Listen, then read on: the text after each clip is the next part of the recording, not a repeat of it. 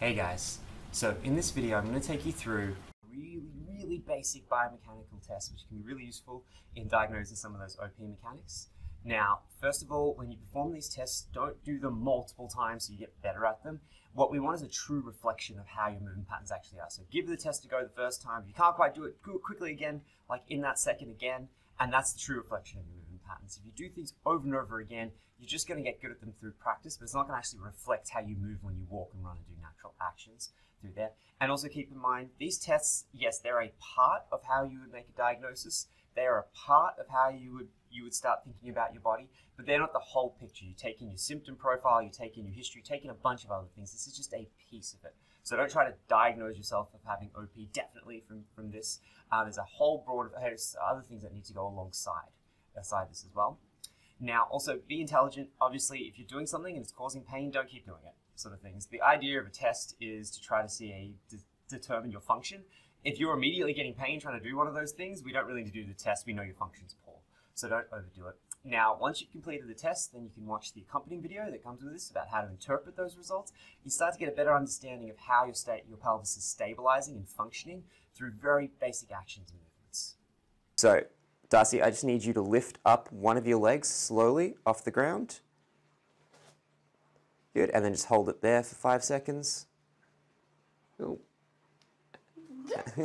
And then just pick the other leg up off the ground. Good, and then just hold it there for 5 seconds. Good, and then pop it down. Now you can do this a few times, but what's really important is that you swap legs so we can see that weight transfer from side to side, that you lift it slowly and that you hold it for a second so you can start to see what's going on with your body with that. Okay, can you now turn around and face the camera? Cool. Now again, you need to be head to toe so you can see everything that's going on. We're going to focus on the feet here. You want your feet to be about hip distance apart, which is what she's in right now. Can you lift up onto your toes and then hold that position for 10 seconds? Good. Now I don't have a timer with me, so I'm just going to stop at what I think is around 10 seconds. Cool. And then take a break. Excellent. Okay. Just lift up one hand off the ground and hold the position. Good. Excellent. And then pop that back down, and then lift the other hand off the ground. Good, and pop that back down.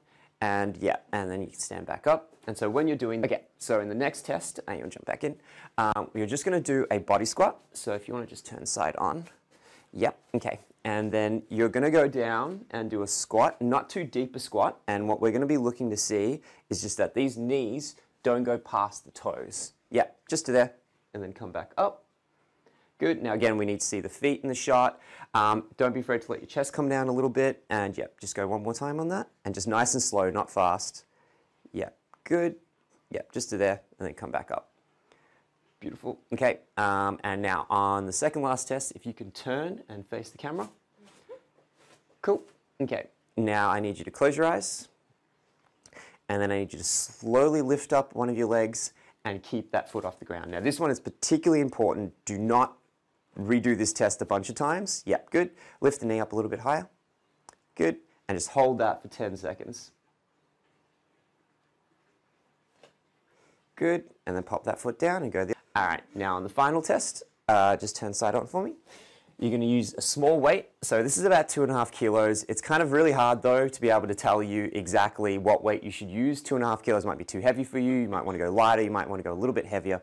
You'll kind of understand when you give it the test, and it's not a perfect test, but it does give us some useful information. So you're just going to sink into a small little squat, just a miniature one. Yep, just so that your knees are a bit bent. You can be a tiny bit taller than that. Yep, perfect. Okay, just so that your knees are soft and you've got your chest coming down a tiny bit. Then you're going to bend your elbows up.